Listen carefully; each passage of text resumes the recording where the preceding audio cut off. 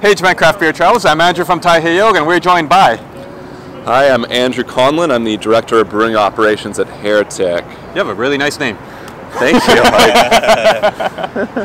Anyways, unfortunately, Jamil couldn't be here this year, but we have the next best person, the Director of Brewing Operations. So, we wanted to ask you, as a brewer and someone who has studied under Jamil a bit. Sure. We talked earlier with Dick from Crucible about the basics of how to get started with homebrewing and how to improve your technique. Okay. We talked to Jamil about recipes. Yes. Like he said, literally, everything in his book, he said, brew it all. If you want to become a better brewer, learn how to brew good beers, brew from his book. Obviously, he wanted to sell his book. We talked about wanting a new book from him, but that's going to take some time. In terms of somewhat more advanced steps.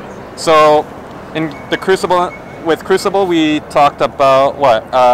Fermentation temperature, cleaning first, and oxidization and avoiding that. Yes. Beyond that, any other tips for homebrewers that you would recommend who are getting started out with? Yeah, so the way that I became successful as a homebrewer is just like any other industry or anything, whether it's sports or whatever. It's just practice, practice, practice. The same can be said about homebrewing. It's brewing beers over and over and over again. Before I was at Heretic, I was at More Beer, which is a very large homebrew supply company in the U.S. And it really truly came down to just brewing beers over and over and over again, dialing in your homebrew practices, doing all what Dick was talking about, being clean and fermenting properly. But really, it's something that I love about homebrewing, is why I'm so excited about it, is you can just brew the same thing over and over again and then tweak little things so you truly find out what you like.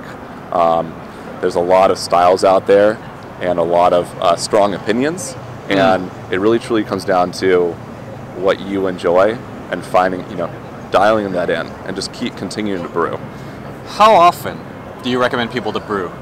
There's a balance, obviously. But it's not worrying about like better halves and so on. Yeah, I mean, the issue becomes if you're brewing too much, obviously you're producing too much beer. So as long as you have a lot of friends that you can bring over and try the beers with, then I would say brew as much as you can. I mean, honestly, what I would do as a home brewer I would brew a 20-gallon batch. I would split that into 4 5-gallon carboys. I would do something like, maybe I want to see different hops. Let's try just a simple single IPA, 6%, and then let's try single dry hopping and single dry hopping with Columbus, Mosaic, Citra, and whatever the new experimental hop is, and then just keep a record of it. I have a binder at my house that I've had since 2007, and it has a breakdown of every single bit of information that I ever found out. And honestly, obviously I Director of Brewing Operations at Heretic, I still reference that. I go back and I'm like, what hop should we use? What did I enjoy about that yeast? Keeping your notes and whatnot from when you were drinking it. And it's truly, there can be some chaos to being a home brewer of, changing 4 different variables, but it truly comes down, it's a science, you're just trying to figure out what do you enjoy and what is interesting about all those different, So you absolutely recommend putting, say, a big batch, split it up for fermentation, and play with small variables one at a time, kind of. Yes, it's just like anything else, you'll become better the more you really, drink the beer and try new things. What was one thing that Jamil taught you that you couldn't learn from homebrewing itself? That's a good question. So, my first day at Heretic, I have a vivid memory of the first conversation I had with Jamil, and he mentioned this one thing. He said there's 3 important things with running a professional brewery, and this applies to a home brewer as well. Number 1, safety. Number 2, happy employees, which I guess still applies, but number 3 is brewing great beer. And it's in that order. Number 1, there's a lot of dangers with running a professional brewery. Same thing as a home brewer, dealing with, blowing up beer, high pressures, hot temperatures, chemicals. Same thing applies for a home brewer. It's just being really careful and safe. Obviously, being happy is something that everybody will strive for. But the third one, brewing great beer, is something I've completely taken to heart. And that truly comes down to, I think he said, anyone can brew good beer. It really takes a lot of effort to brew great beer. And that's just, there's 100 variables that go into brewing a beer, whether you're on a large brew system like us or brewing 5 gallons at a time. And it's all those variables and dialing them in. You know, mash pH, mash temperature, all these things throughout the hot side of brewing. And then also on the cellaring side, Dick talked about oxygen, so important. So it's really, truly, you know, professional brewing is about consistency. We brew the same beer for, you know, Make America Juicy Again every single week, and our customers are smart, which is so great, but also if we do something, you know, that's not to spec, they would know that. And so not every home brewer, and you don't necessarily have to dial things in and be consistent, but it's really just trying to figure out, you know, all these variables and doing them as best as you can to get the greatest product. For fermentation, Yes. plastic carboys, plastic bag, Yeah. metal, like small little conical fermenters for home brewers. So what would you recommend? Working at More Beer, there's a lot of options, and there's a lot of passion out there about those options, and it truly comes down to what works best for you. I used plastic carboys a lot. I used Spidell plastic fermenters as they became popular at More Beer.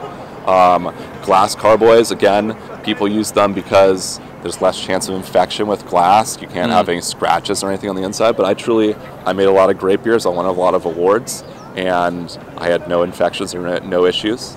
I do have a question because I bought carboys from More Beer many times. Sure. When do you throw them away? How many times? Plastic carboys? Yeah. How many beers can you make in them? It truly comes down to how you treat them. You know, if you're being respectful to them on the inside and not using aggressive, you know, scratchy pads, I would say as soon as you see scratches on the inside, it becomes a concern. What if you're very gentle with them, but eventually you have to ditch them? It's a good question. I don't necessarily know. I would assume as long as you're being incredibly sanitary about them, as, you know, if you, let's say you made a sour or something in that carboy, it's definitely going to be a little dangerous to move from that back to a normal sack beer. But I don't know, just be careful. I would say you can. I definitely had some of mine that I used for like 4 or 5 years. But again, the Spidell plastic fermenters. I know I'm not paid to sell that product, but they're great in that carboys are difficult because they don't have a spout on them to get a sample easily.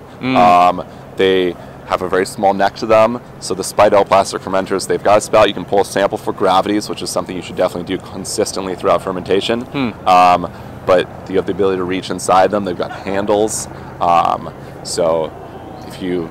I have another question, because I buy a lot of stuff from More Beer. Yes. Bottling the caps, the oxygen caps. Yes.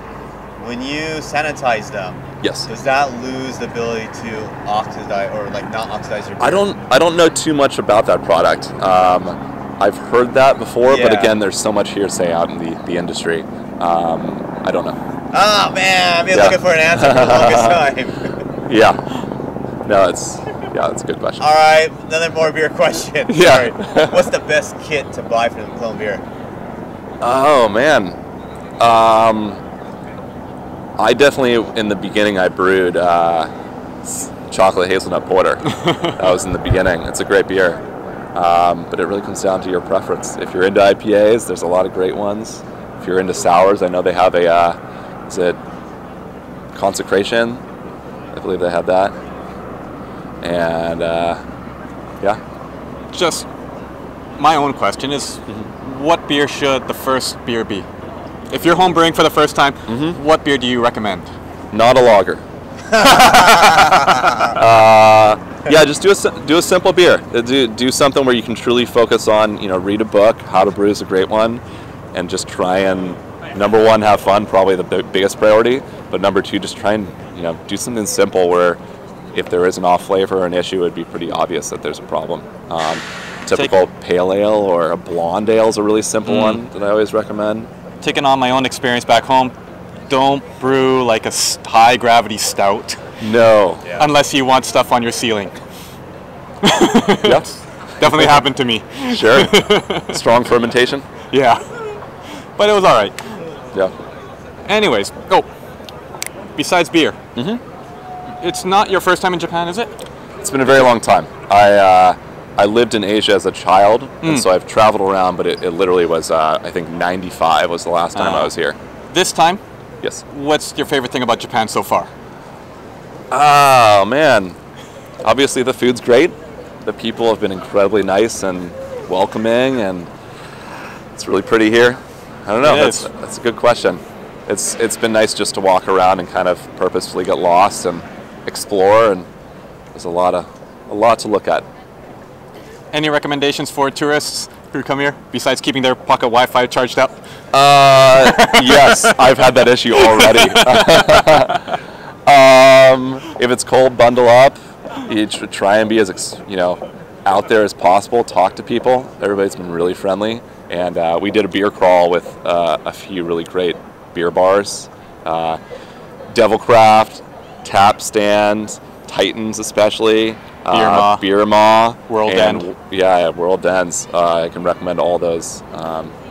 Yeah. Well, thank you very much. No problem. We had fun talking with you. We hope to see you again next year. I hope so. Hopefully Jamil lets you out of the house. Oh, we'll see. Kanpai. Bye.